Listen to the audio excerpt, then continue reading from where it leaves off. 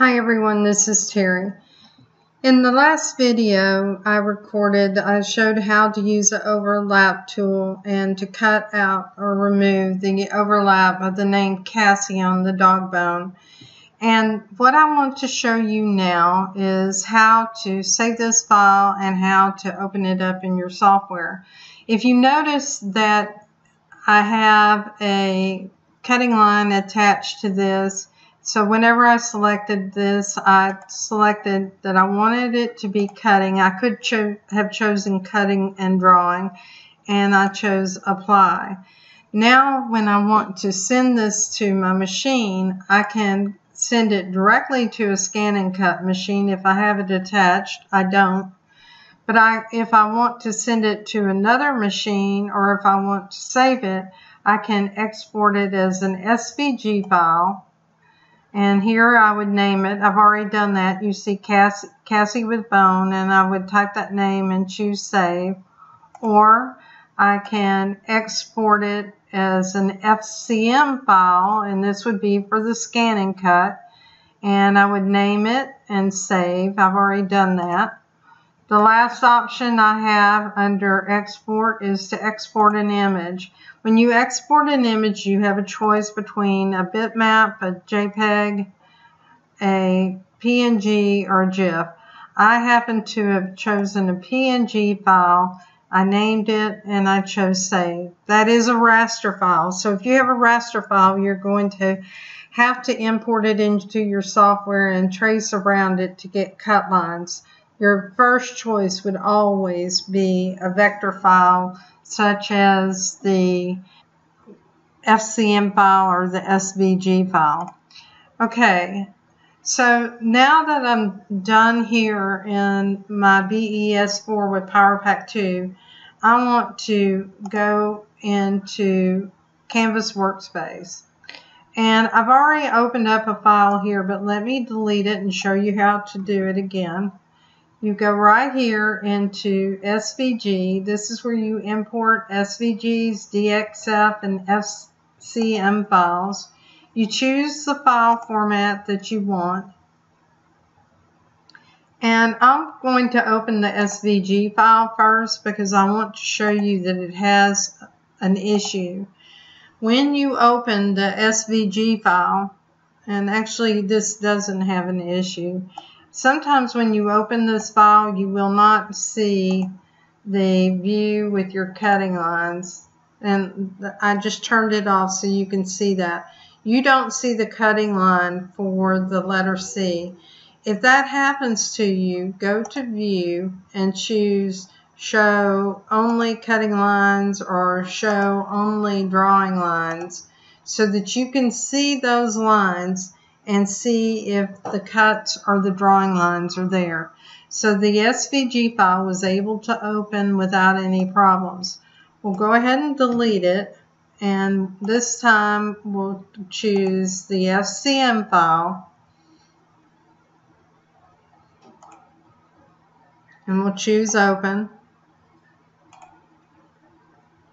And here's the FCM. So these will be the cutting lines that go to your scan and cut. Now let's go to Cricut Design Space. Right now we're looking at the mat on Cricut Design Space. Let me go back a step and show you a couple of things.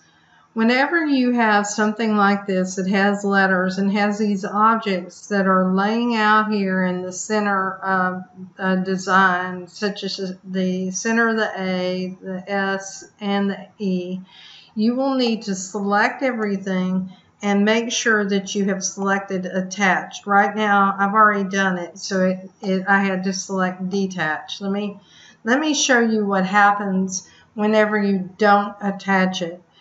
I will go and choose Make It, and you can see all these little pieces because Cricut tries to save the vinyl by lining everything up. I want to go back and correct this, and to correct it, what I'll do is I'll choose Select It All and choose Attach. This time when I choose Make It, I will see that everything's lined up as it should be. I'll cut my vinyl, I'll weed it, and then I'll take a piece of transfer tape and put it over the bone and all of the letters to keep everything intact. Let me show you how I imported that file. We'll go ahead and delete it from the screen, and you choose Upload File.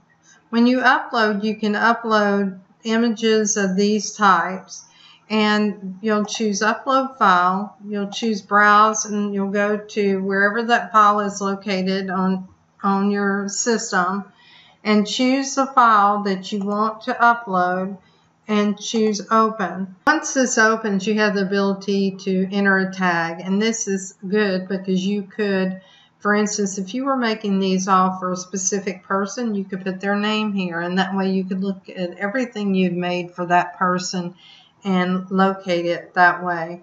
I've already opened and uploaded this image. When you do, you'll click Save, but since I've already uploaded, let me back up a step. And we'll back up again. You can see it right here. When you've uploaded an image, all you have to do is select it and choose Insert Image.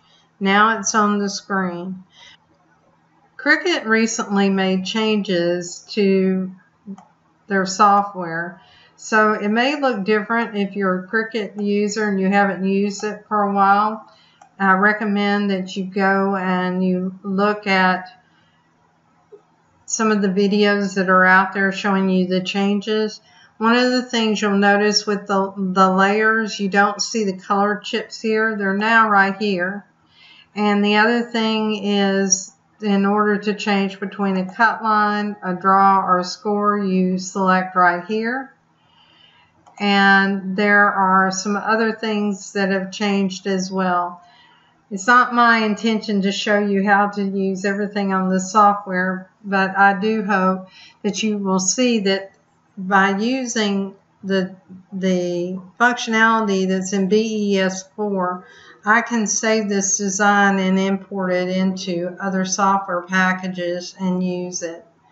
I hope this has been helpful to you. If you like my videos, please like and subscribe to them and share them with a friend. Thank you and have a good day.